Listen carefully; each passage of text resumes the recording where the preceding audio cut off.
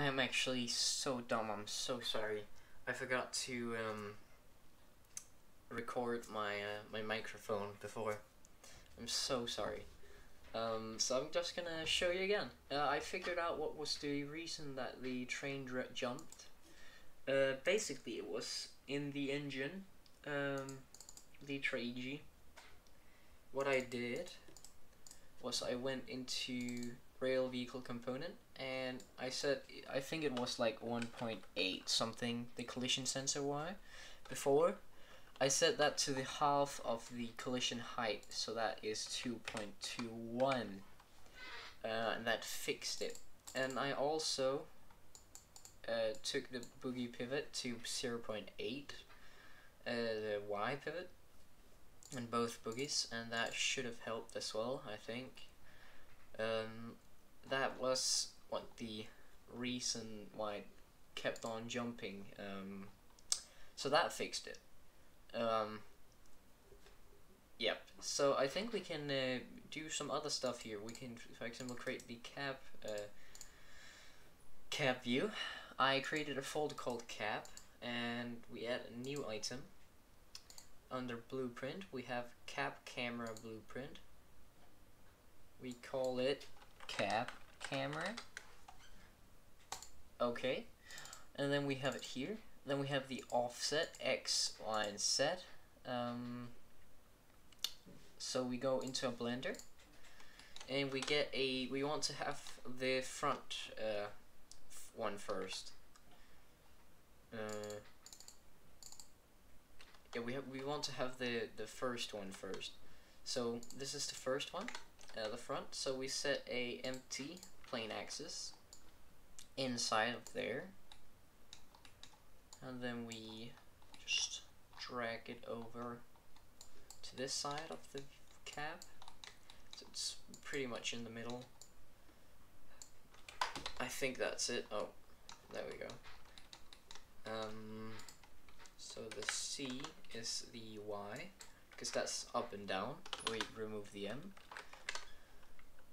Actually, maybe it should be a bit higher so we can actually see stuff. So the C, there you go. The Y, I think that's the X, and then the X is the Z. I think that was what it was.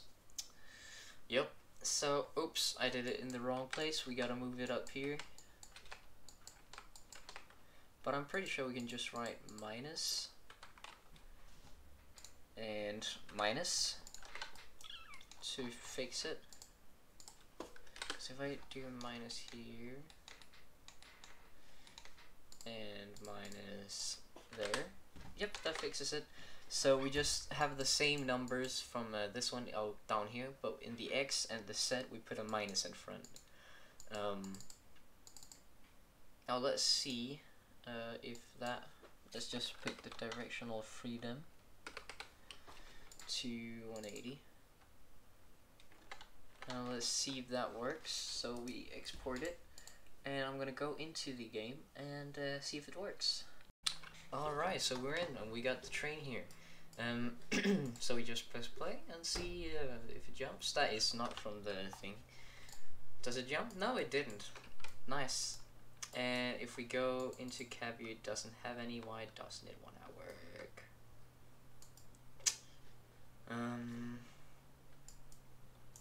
It does kind of. No, it doesn't. Yep, so we gotta fix that. Oh wait, I know what I forgot to do. I'm actually dumb. Where is it? Am I blind? There it is. We save the cab camera, go into Litra EG, go down till we find engine simulator. No. Control.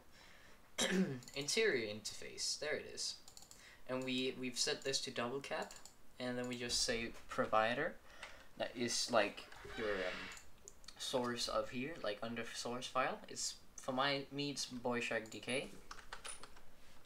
Shark DK.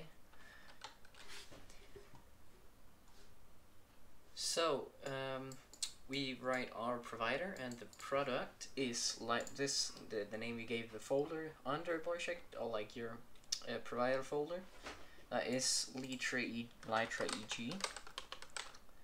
And then the blueprint ID we find here, the cab, and then cab camera, and we just paste that. The cab occlusion, don't really care about that right now. We do that later.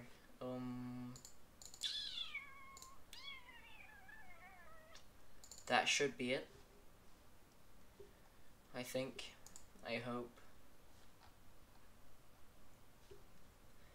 I haven't tried making like double cameras, so let's just hope that this works. So we close down Train Simulator, and then export succeeded, and I will just go into the game again. So we're in the game again, and we look for our train, which is down there. We press play. Probably doesn't work. Not really, cause okay, it does work.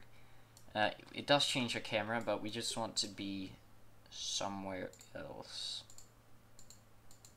Oh, it does work. Oh, sick.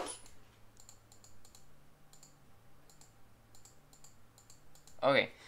So we have to fix that real quick. We're just gonna go back into our. There we go. So as you guys can see, the x-axis is not the x-axis, because we want it to be either that or that. I don't remember. So we changed that to the C, I think. Wait. Yep, to the C. So we just copy that, paste it down there to save it. There, because the height is actually correct. The height is correct. We do the same here. Why did I save that top one? I don't know. Alright, so let's get back to 0, 0, and 0. Okay. There you go. Stop my game.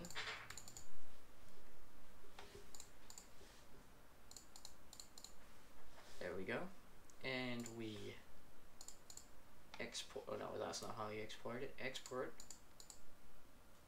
There you go. Export succeeded, and we start up the game again. So I'll just be with you when the game started. And we're back in. Let's see. Still loads up correctly. No, we don't care about you.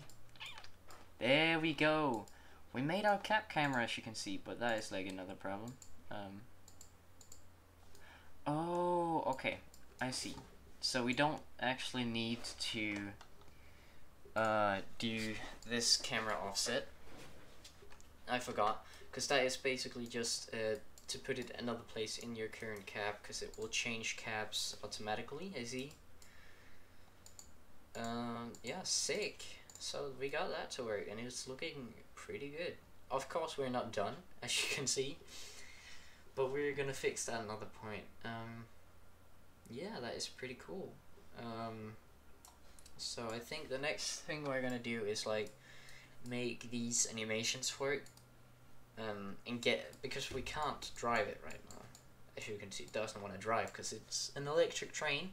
So we have to get overhead wires, but there's only one way we can do that, and that is I have no clue how to add overhead wires in here. So I'm just gonna like go into a map that already has it, and we're gonna do that in the next episode. So we're gonna make the overhead we're gonna make the animations for the pantograph and stuff, and the windshield wipers and stuff. I mean, we already made the animations some time ago. I just have to redo them. But yeah, we'll do that in the next episode.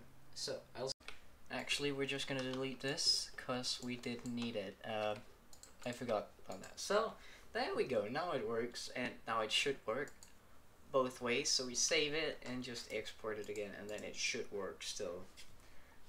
So that was all for this video, and I'll see you guys in the next video. Bye.